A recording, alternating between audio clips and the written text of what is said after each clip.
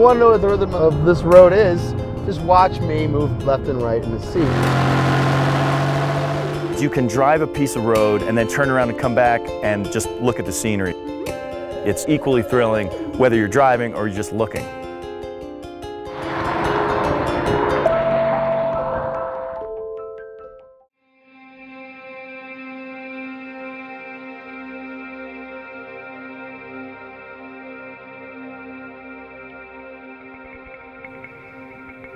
Bonneville, El Mirage, heaven for car enthusiasts.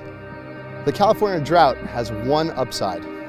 Here, at the foot of the Nopah Mountains, 60 miles west of Las Vegas, dry lake bed. One of the few places you can do anything you want in a car. It may look like no one's out here, but this is public land. People do come out here camping. Sometimes they litter. Sometimes they leave things that are more dangerous. Things like this, a shell casing. Before you come out here on the lake bed and rip up and down at 180 miles an hour, you want to make sure you don't drive over one of these. You pop a tire, you're in trouble.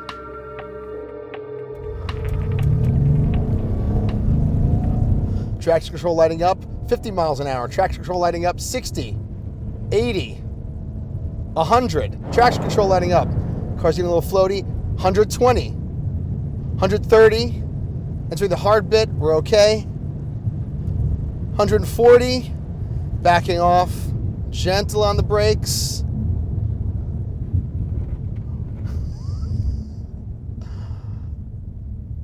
I'm gonna come back here in every car I own. So now we're back on the highway, heading to Las Vegas. You may notice in your steering a bit of vibration. This is because of a buildup of dirt and sand from the lake bed and the wheels.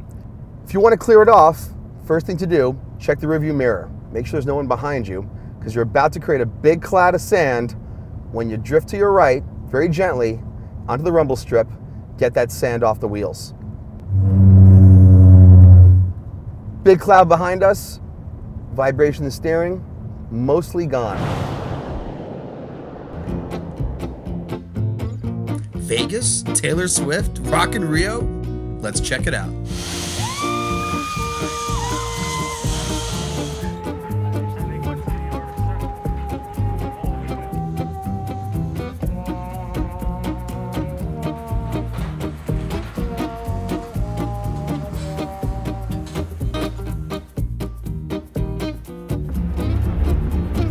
You know, I've always been afraid of heights. Oh boy. Little wheel lift there. And here we are at 42 degrees. This is a lot worse than the Baja 1000. I should know I did the Baja 1000. What's this descent at? 42 degree descent. That's pretty amazing, huh? Yeah, that's actually really, really cool.